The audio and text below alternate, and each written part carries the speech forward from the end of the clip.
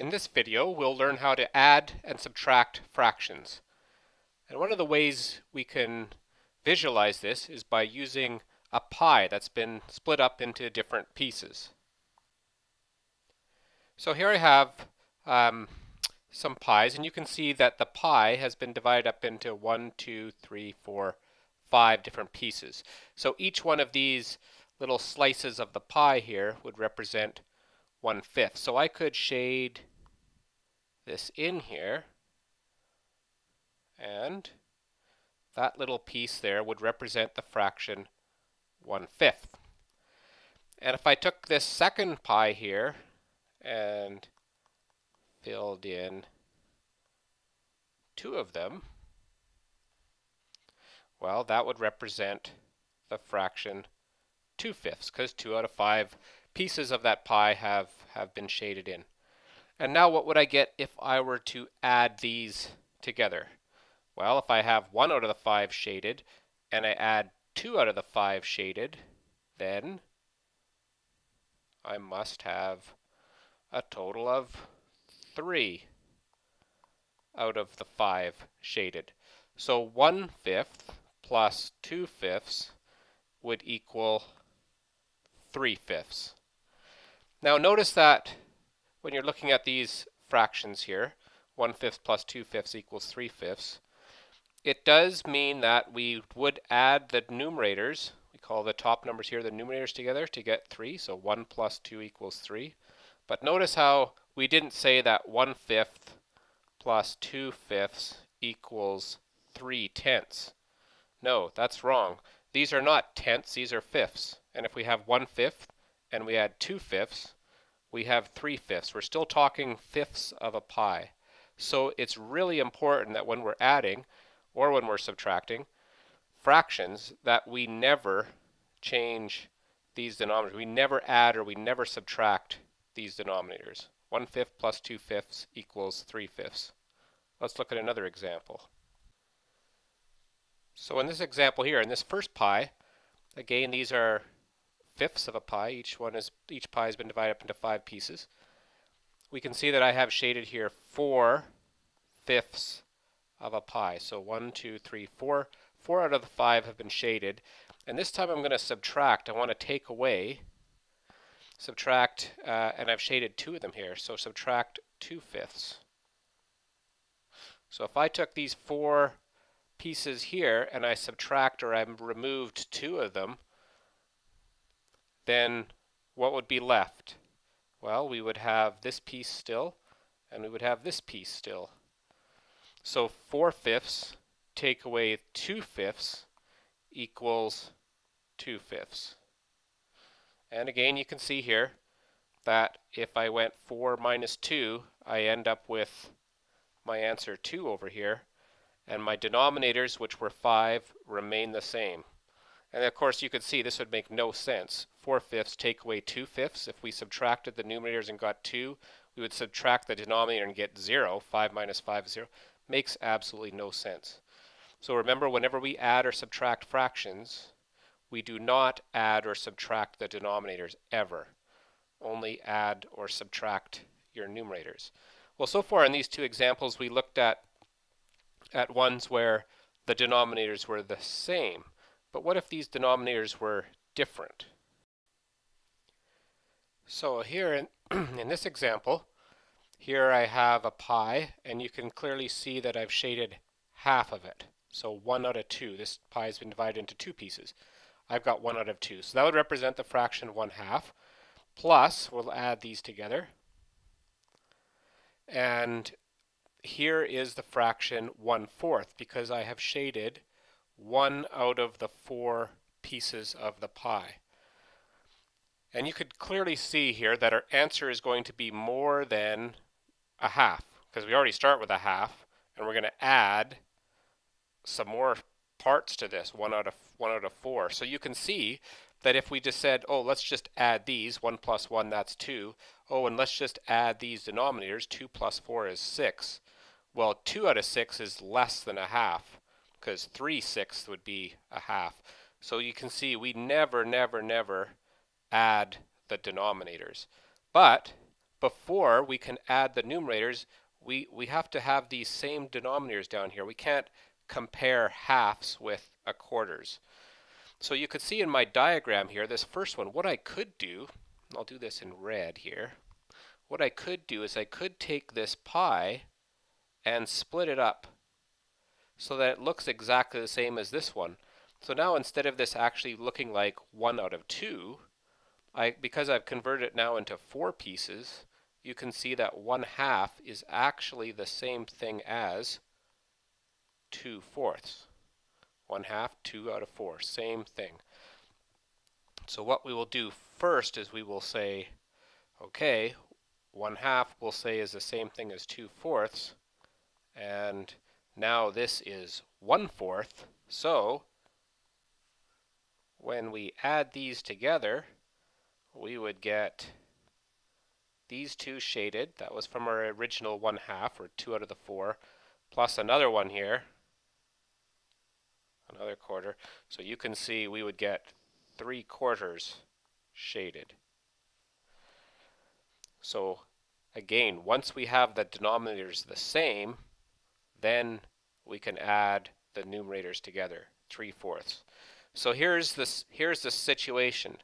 If the denominators are different, you have to first of all make sure that they have the same denominators. We got to be comparing the same number of sections to our pi.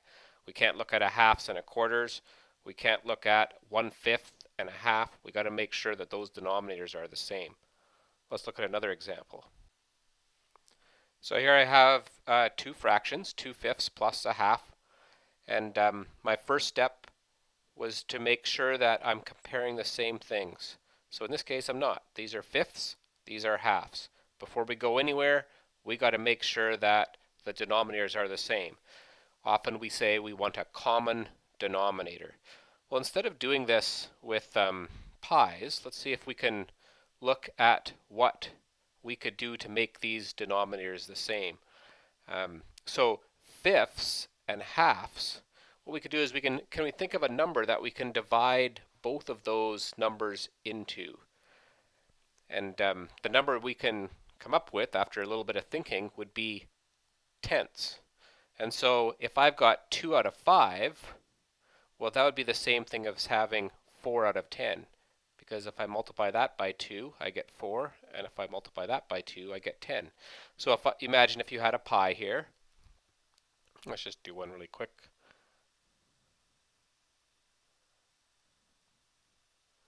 So 1, 2, 3, 4 fifths. I had 2 out of fifths, 2 fifths.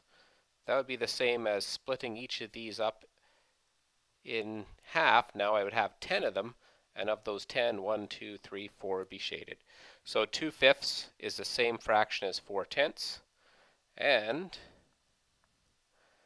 the 2 down here, you see I can also make 10 by multiplying everything by 5. So 1 out of 2 is the same fraction as 5 out of 10. And so 10, now when you look at these two fractions, 10 is the common denominator. And so 4 tenths plus 5 tenths, now I can just add my numerators together, 9 tenths. So 4 tenths plus 5 tenths equals 9 tenths. Again, remember, we do not add the denominators together. We're talking about tenths of a pi. And if we added them together, we'd have 20ths of a pi, which makes no sense. Well, now what happens if we have some mixed fractions like this that we have to add together? So here I have 1/2 plus 2 2/3. Now what we want to do when we have some mixed fractions and we're adding or subtracting is we would like to convert these to improper form. And so you remember how we can do that? Let's look at this fraction 1/2. It would look like a whole 1 and a half 1. So this is just the fraction 1/2. We'll look at 2 2/3 later. So 1 would be one whole thing, so entirely shaded. So we have an entire pi here and half of the other one. So this little diagram here would represent the fraction 1 whole, and a half of the other one. Well, you could see, if we looked at it in terms of how many halves do we have, I have 1/2, 2 halves, and 3 halves. So the fraction 1.5 is the equivalent to 3 out of 2. I got three halves. 3 halves would make 1 whole and a half of the other pie. So 3 halves. And then if we look now at 2 2/3, that would be, so let's make some thirds here.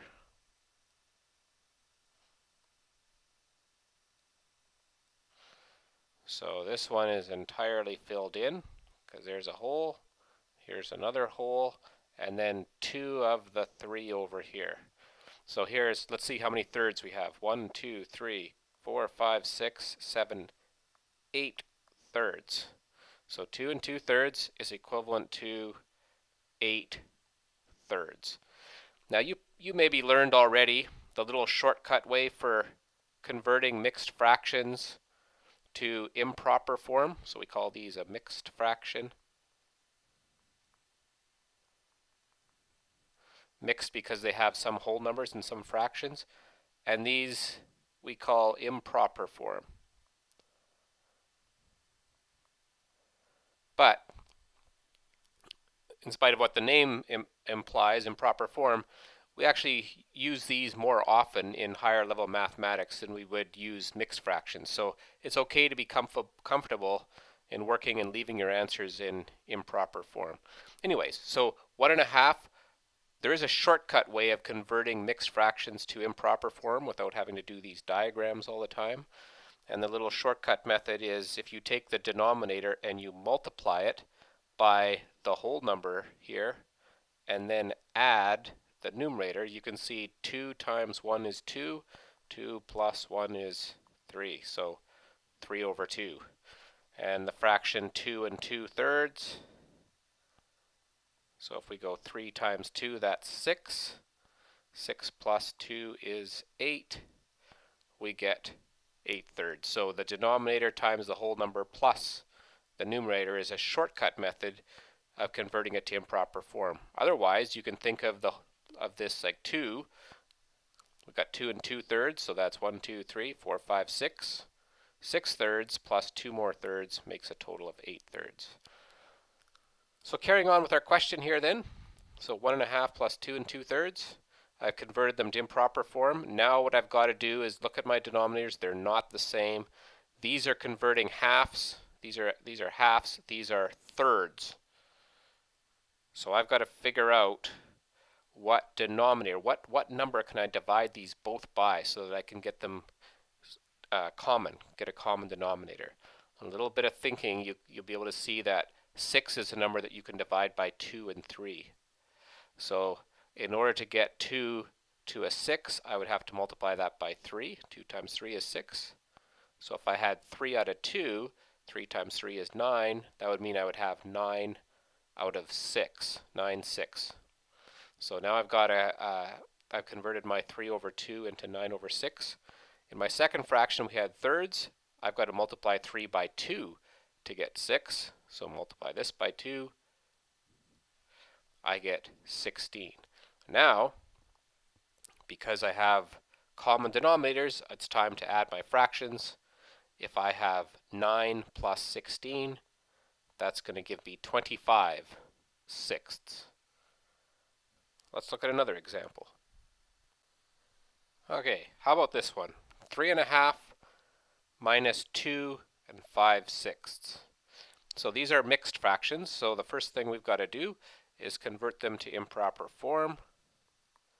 So 3.5, we would go 3 times 2 is 6, 6 plus 1 is 7. So 3 1/2 is this equivalent to 7 halves. Take away, and we've got 2 5/6. So 6 times 2 is 12. 12 plus 5 is 17/6. So if we had 2 whole things and 5/6, that's the same thing as saying we've got 17 sixths. And looking at our denominators here, we can see unfortunately that they are not the same. So can we find a number that we can divide these both by? The smallest one we can divide them both by is actually 6. So you can see this first one, if all I did was multiply the 2 by a 3, I get that to 6. Multiply the top, the numerator, by 3 as well. I get 21. And now my denominators are the same. I didn't have to do anything to the second fraction because it's now got the same denominator as the first fraction here. So 21 sixths minus 17 sixths is equivalent to 4 sixths. Now we would be correct in saying the answer is 4 sixths. However, when we're doing any work with fractions, we want to make sure that our answer is in lowest terms. And so when we look at this number 4 and 6, we can see that we can actually divide these both by 2 because they're both even numbers. So if I divide the numerator by 2 and the denominator by 2, 4 divided by 2 is 2, and 6 divided by 2 is 3. So instead of saying if I had 3.5 pies and I ate or I took away 2 and 5/6 pies, I'm left with 4/6 of a pie. It's just tidier to say I'm left with 2/3 of a pie because it's in lowest terms. So when you get your final answer, just after you've done all your adding or subtracting, just check and make sure, is it in lowest terms? If they're both even numbers, that means you can always divide them by 2. In this case, these were both even numbers, so I divide them by 2 and I got 2/3. Now 2 and 3 cannot be reduced any further, so this is my final answer. So let's review how we would add or subtract fractions. So to add or subtract fractions, the first thing we want to make sure is that all of the fractions are in improper form. So these two here are not. So 2 times 1 is 2, 2 plus 1 is 3. So 1.5 will become 3/2. And 1 1/6, 6 times 1 is 6, 6 plus 1 is 7, would be 7/6. So make sure all the fractions are in improper form. Make sure your fractions now have a common denominator. These ones don't, but if I multiplied the numerator and denominator of this one by 3, this would become 9/6 plus 7/6. So now they have a common denominator. So once we've got the common denominators, now we can add or subtract. If it was a subtracting question, we could add or subtract the numerators, but leave the denominators alone. Do not add or subtract the denominators. So if I've got 9/6 plus 7/6, now I've got 16/6. 9 plus 7 is 16. Leave the denominators alone. And then finally, if necessary, you reduce your final answer if required. So looking at this one here, these actually are both even numbers, so I could divide them both by 2. Dividing 16 by 2, I get 8. Dividing 6 by 2, I get 3. And so there's my final answer, 8/3. So that's how you can add or subtract fractions.